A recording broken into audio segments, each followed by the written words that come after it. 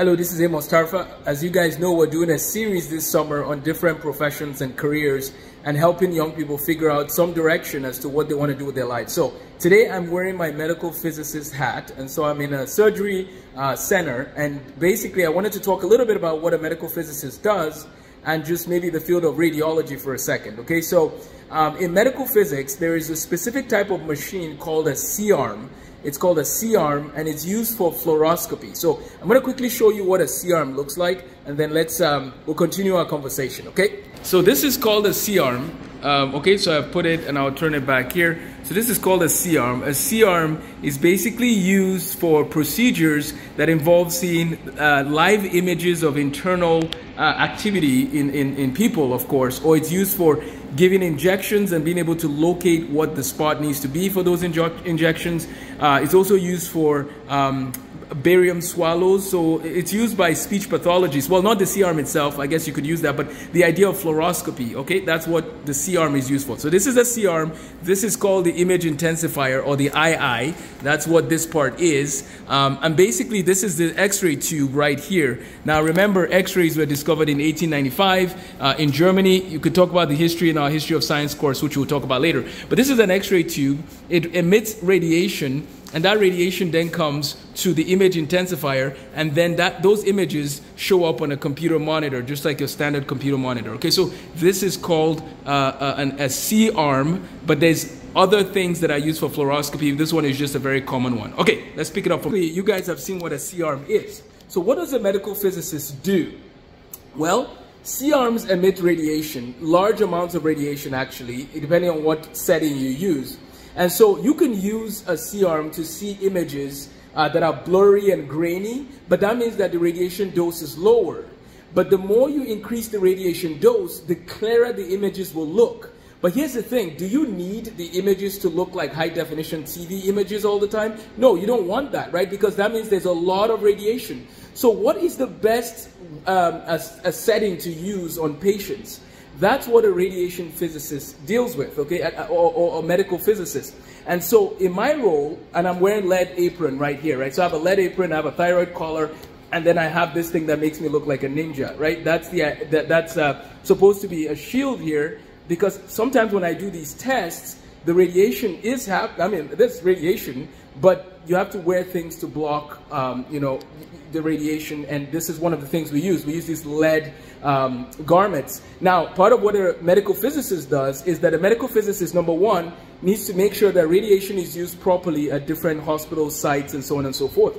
Number two, we do testing to find out the different levels of radiation coming out at the different settings, and then we can give recommendations to radiologists, interventional radiologists, those who are using these machines. Cardiologists use a form of fluoroscopy. They use something called a cath lab. So we have these different professions that use fluoroscopy. We have cardiology, we actually have neurosurgery, we have interventional radiology. Those are some of the main people that use fluoroscopy.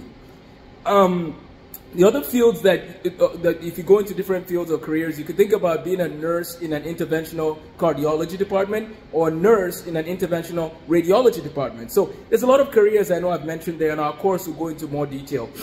I want to encourage my friends though, if you are working in a field that you love and enjoy, why don't you consider making a video like this, a short video like the one I've just made, and please send it to me. You can send it through Google Drive, you can share the file with me. And the idea is, imagine if we created a bank of 100 videos like this, going over different careers, telling people how we got into our careers, what we find fascinating, and maybe encouraging them to explore the career that we have.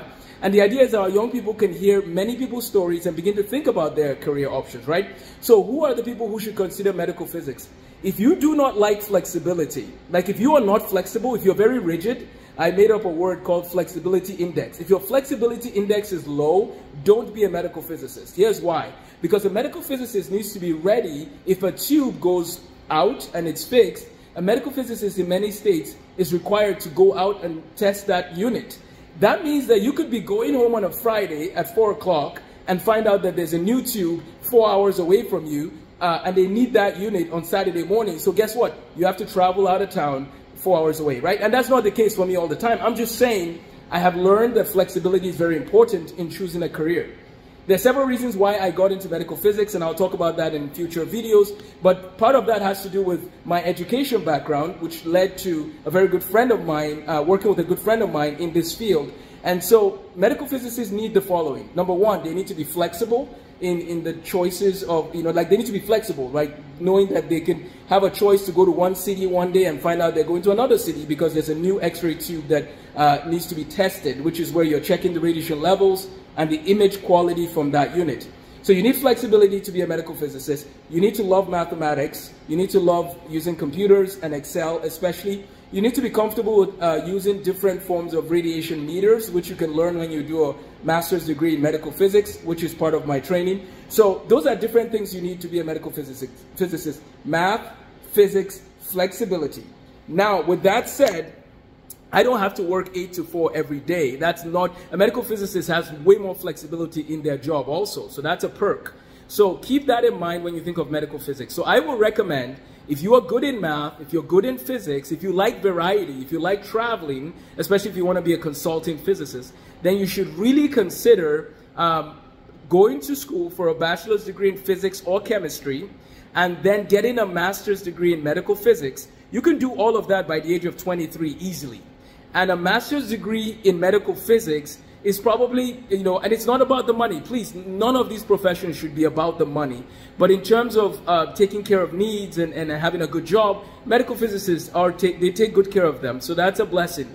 Now, that's part of my medical physics training is part of why I'm able to do some of the things I do in education, because it gives me some flexibility and some opportunities to help in the education field. And so keep that in mind, that as a medical physicist, you can actually have some of your side interests and still do them. It's a great field. There's a huge need. So please let me know if you're interested in medical physics. My bachelor's degree was in chemistry, so I'll make another video about my passion for chemistry. But basically, chemistry, physics, mathematics, philosophy, history and philosophy of science, those are the things I love. And of course, theology, studying the Bible and learning and applying it to our lives by God's grace. That's part of that's my passion. So that's my story, a little bit there. I want to encourage my friends to please consider recording a 5 to 10 minute video. What do you do for a job? How did you get into it? What do you love about it? What are the skill sets that are necessary to do that job? Let's get this movement going. Let's make an app and let's just have a ton of videos going over different careers. Thank you for watching this video. Please feel free to subscribe for more videos about careers, life, and just living a life that makes sense. Have a blessed day, and thanks for hanging out with me in this surgery center. Take care. Have a blessed day.